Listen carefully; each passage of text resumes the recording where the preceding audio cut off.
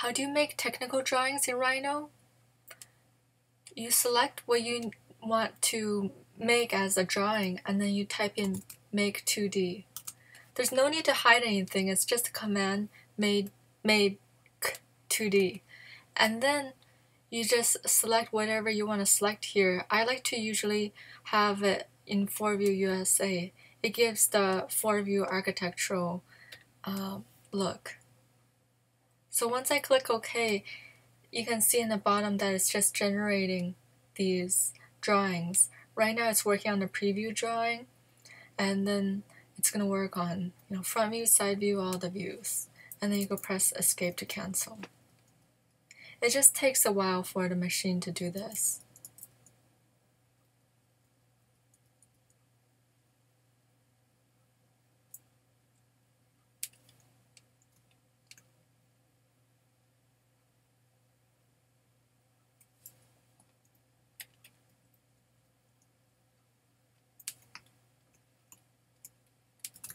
So here you go, the drawing has been made.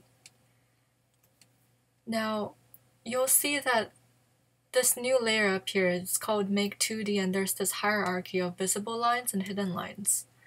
When you go into Make 2D, and you select whatever you need to select, the options here dictate what the layers are here. So right now, the visible lines are visible, tangents can be visible, so on and so forth.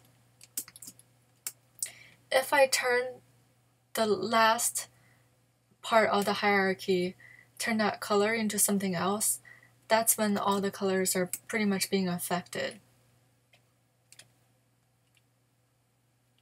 If I do something at the very top, it doesn't actually do anything. As you can see, there's nothing that's red or any other color.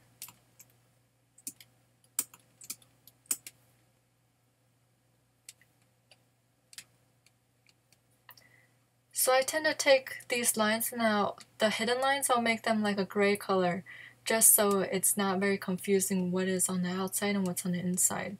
And in tangents, I just like to have them because for circular shapes, it's nice to have some sort of marker.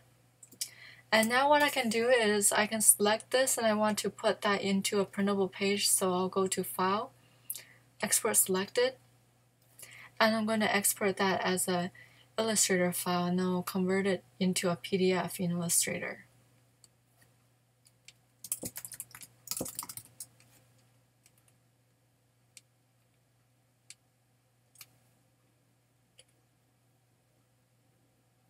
And I'll just have that to scale.